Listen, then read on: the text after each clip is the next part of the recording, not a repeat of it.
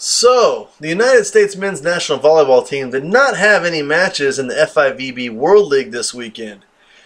Instead, they're getting ready to head to Rio later on this week for the World League Finals. Well, since they weren't playing this weekend, the big news coming out of the team this week is the signing of Thomas Jaeschke to Asseco Resovia in Czechia, Poland. There are a number of reasons why this is a significant and a unique signing. Now, you probably know Thomas Jaeschke's resume. He was the MIVA Freshman of the Year. He was 2 times named the MIVA Player of the Year. He was a 2-time AVCA National All-American. And he was the AVCA National Player of the Year. He did all of this while winning 2 national championships with the Loyola University of Chicago. What makes this situation unique is that he decided to forego his senior year to ply his trade overseas and get ready for the 2016 Olympic Games in Rio. This is not a very common practice with American volleyball players. Matt Anderson did it back in 2008 after winning a national championship with Penn State. And Clay Stanley did it back in 2001 when he decided to skip his senior year at the University of Hawaii.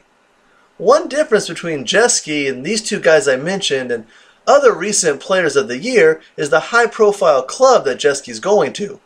Now, when Clay Stanley came out, he went to PAOK Thessaloniki in Greece. Now, Greece was one of the best leagues in the world at the time, but this was not necessarily a top team. It took the 2008 Olympic MVP 3 seasons for his club to become a contender, and it wasn't until his 4th season when he was playing with Iraklis Thessaloniki for his team to play in the Champions League. Matt Anderson played in Korea right out of college. The Korean league is known for paying large salaries to the one foreign player they're allowed to have on their roster, but it's not the top league in the world or even in Asia. Guys usually go to Asia after they've established themselves in Europe for large paydays. Now, Taylor Crabb, National Player of the Year from Long Beach State, went to a struggling team in France and had a tough time getting on the court his rookie year. Murphy Troy left USC and went to a struggling team in Italy, though his team did make the playoffs both years he was there. Kavika Shoji went to Finland from Stanford, and Jonathan Winder went to France. With the exception of Anderson and Troy, these were all 1-year deals. Taylor Sander went to Verona in Italy. Now, it was a 1-year deal, and he was publicized as being the driving force to come in and turn their club in a successful direction.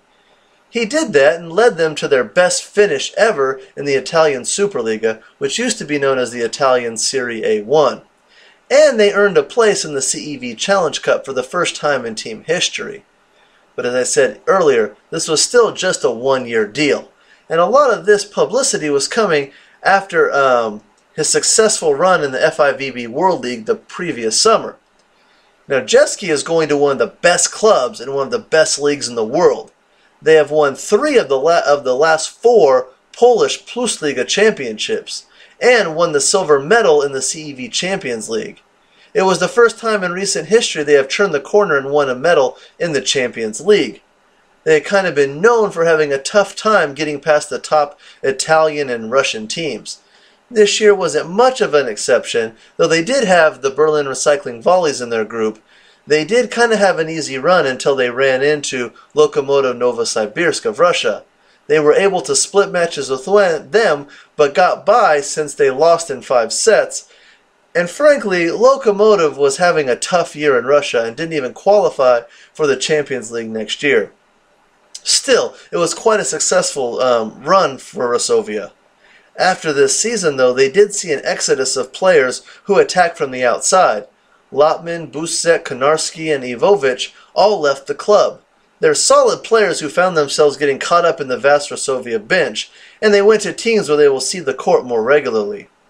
Resovia responded by signing Kurek, Jaeschke, Slivka, I can't really pronounce his name, he's a 20-year-old outside hitter from Polytechnic, and the French international Julien Lenil. Now, with Pinchev and Akrem still with the club, that is a potential of 6 outside hitters. That is a much larger arsenal than any other European club, maybe except for Zaksha in Poland. They have decided to use Kurek on the right side after Antigua started using him there for the Polish national team, but they already have Schops, who was named the CEV Player of the Year on July 2nd. The fact they signed Jaeschke to a 3-year deal is pretty significant, knowing the depth they have at that position. They also signed him when he hasn't done much internationally yet. Last year, Taylor Sander was tearing up the World League on his way to becoming the MVP. This year, Jaeschke has only played in half of the World League matches. He's only started in one match, and that was that last match against Poland, in which the U.S. only played Sander and Shoji from their normal starting lineup. Most of the time, he has been used as a sub in 1 or 2 of the sets. This is not to say I don't think he's good enough to play. That's not the case at all. I do think he is. It just makes it that much more remarkable that such a big club is making such a big commitment to someone they have seen so little of. This isn't like soccer where clubs can buy out contracts no matter how long they have left on their current deal. If he's signed there for 3 years, he's probably going to be there for 3 years. Now, such a top club who is used to winning trophies and is used to playing in the top European competitions every year, this is a huge deal. If you're an American volleyball fan, you should be excited for Thomas Jaeschke. If you're a fan of Resovia, you should be excited in getting such a young guy who has such a promising prowess in serve-receive and attacks very strongly. I'm looking forward to it. You should be looking forward to it too. I hope he has quite a big rivalry going back with Murphy Troy, who plays for Lotus Truffle Gdansk, and who was a Polish Plus Liga finalist this last year, and they met each other in the finals of the Polish Cup. So, stay tuned for the rest of this year's World League, the World Cup, and be excited when Thomas Jaeschke suits up in the red and white of Asseco Resovia.